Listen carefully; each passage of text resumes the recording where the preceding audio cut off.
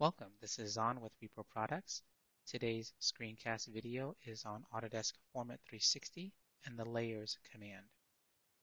I am here in FormIt 360. On the right-hand side, there are a whole bunch of commands that are available. One of them is called Layers. It's the third one down from the top. You have the ability to add a layer. You have the ability to select objects and place them on the layer, and it will list all the different layers that are available.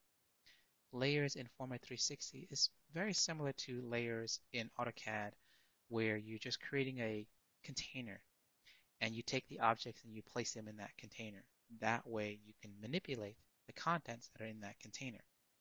In AutoCAD, we know that you can do a lot with layers and all the different layer states. But in FormIt 360, the layers is really meant for you to hide or show that content. Now, we cannot manipulate those content as a whole yet, similar to what AutoCAD functionality is like what most people are used to.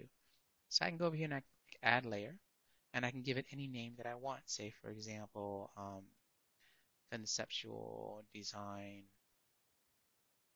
Content. And then maybe another one that says Existing Buildings, or something like that. So now that I have them created, in order for me to physically place objects in the correct layer that I want, I just need to select my content. So I'll just do a window crossing of all this data right here. And then I can go back up here where it says Selection On and just choose Conceptual Design. And it gets placed in that bucket. If I uncheck, for example, Sitemap, you'll see the sitemap disappears.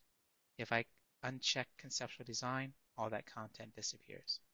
So if I want to create content and put it on a layer, instead of having objects already created and placing it on the layer, I just need to create that content.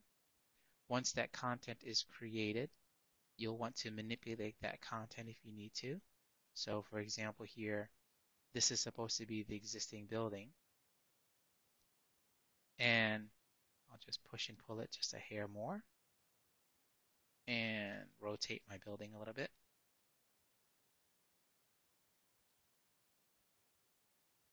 And we'll push and pull this. So this is the existing building. And I want to take this existing building and assign it to that layer. So again, if I just select that object, I can do a window crossing like this, which sometimes is a little hard to do because you might accidentally grab other content, as you can see here. Or you can just place your mouse over the object and hit Tab until it highlights everything, and left click once. Now the whole entity is selected, and again I can go in here and I can force it to be whatever layer that I want. So let's go ahead and tab into this one, and I want it to be existing building. So for some reason it's not letting me do so. It's very strange. Once in a while this happens. So the easiest way is to save your file and then reopen your file.